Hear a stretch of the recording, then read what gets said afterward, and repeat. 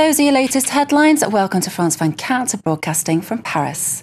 Well, it's New Year's Eve for many of you joining us, but there are some partygoers around the world who've already embarked on their 2012. Well, you may still be deciding on your New Year's resolutions, but they probably won't be as weighty as those of French President Nicolas Sarkozy. Tonight, he'll present his wishes for France for 2012.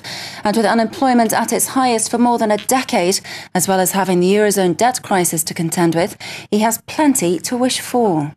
In Russia, supporters of the ultra-left opposition are attending a rally in central Moscow against the leadership of Prime Minister Vladimir Putin. Syria's opposition groups have signed a deal that sets out how the country should function should President Bashar al-Assad go.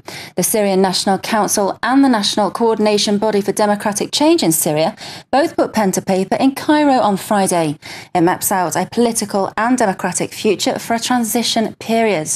But for protesters on the ground, the fight to depose Assad is as bloody as ever, despite the presence of Arab League monitors.